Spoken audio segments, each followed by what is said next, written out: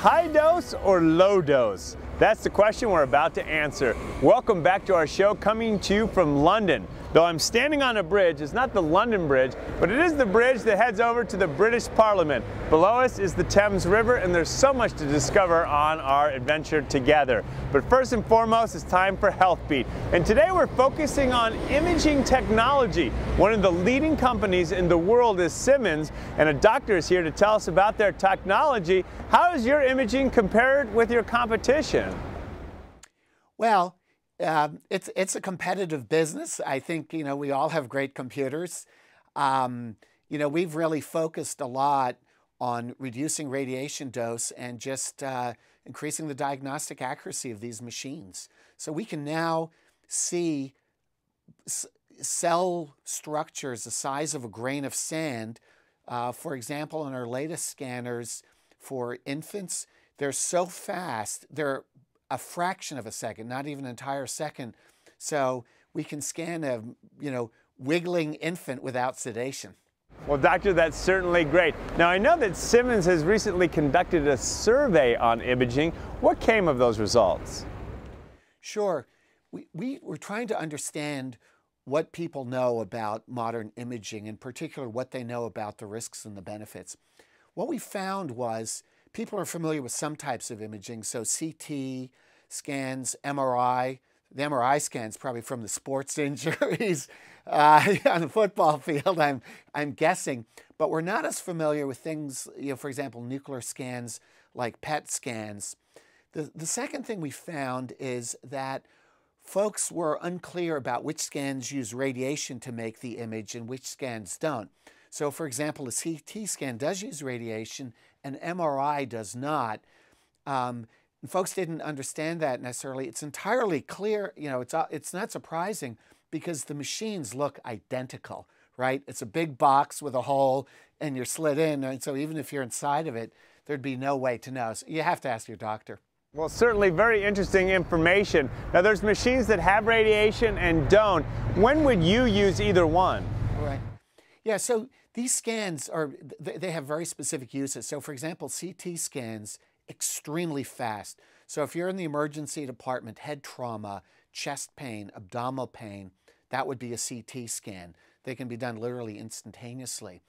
MRI takes a bit longer and really is very good for things like neurologic structures, so brain and spinal cord, or orthopedic joints. A PET scan tags potential cancer cells with a nuclear marker, and so that would be used to find the early spread of cancer to direct surgery or chemotherapy. So they sort of look the same, but they're used for very different things. Well, doctor, I'm certainly learning a lot of information. Now, would we want one of these scans only when we're feeling something is wrong, or should we just do it just to see if something's there? Right. So currently, there's not evidence to support what's called whole body scanning. Just do it on spec. I think you have to sort of go with risk factors. So, are you over 50 or, depending, maybe even over 45 at risk for colon cancer and colon cancer screening? Or do you have cardiac risk factors, hypertension, high cholesterol, diabetes? And then, it might make sense to get a cardiac exam, or if you have some suspicious symptoms. So it really, the answer is the very long, it depends. Now, doctor, you mentioned risk factors. So can we use this imaging technology as a preventative screening to catch things early? So the screening on some of these things with these modern imaging is early. So for example, obviously we're doing mammograms now as screening. There's been a big research trial showing for certain types of cigarette smoker, lung cancer can reduce death by 20%. Widespread screening with these scans is really, I think it's still early on that. There's some good scientific evidence showing CT scans are very helpful in screening for colon cancer. That's probably the most advanced one.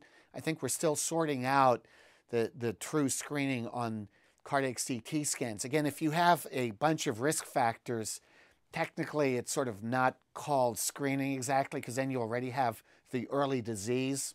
That's one of those questions, your doctor has to help you sort through where you are on that and whether it makes sense.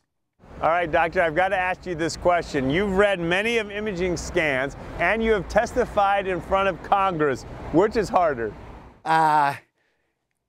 Well, they're very different things.